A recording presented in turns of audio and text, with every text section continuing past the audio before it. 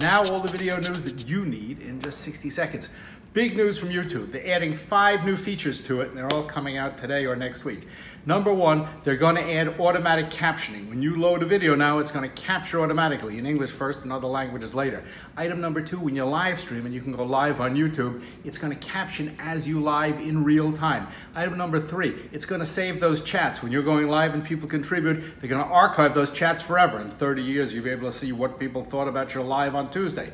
Item number 4, it's going to add locations, geotagging, so you'll always know where the thing is taking place. And number 5, this is the most interesting, it's going to enter a super chat option. For a little bit extra money, you can have your chat stuff up high, like Google does with searches. Interesting.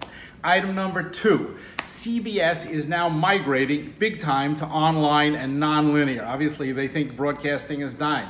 They had CBSN, which was news. Now they're having sports, CBS Sports HQ, and soon a pop culture and an entertainment channel are coming. Lots of options in the video world. If you want to make video, be sure to like this, share it, and sign up for our free 10-day trial on thevj.com. I hope you enjoyed that, and if you want to learn more and see more, come and see us at thevj.com.